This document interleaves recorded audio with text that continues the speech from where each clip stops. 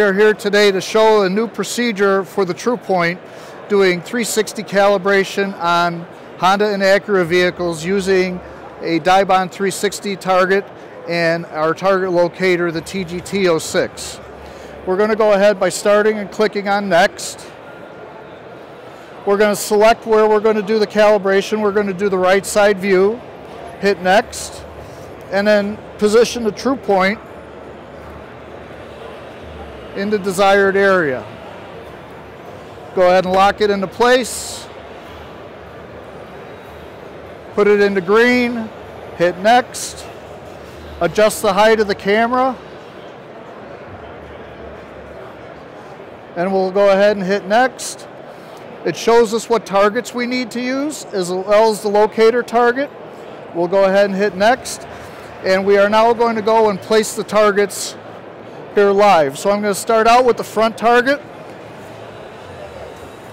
By following the instructions on the screen, I need to go ahead and move these into yellow and green. And we'll go ahead and place the back one. Moving it in, getting it into the yellow.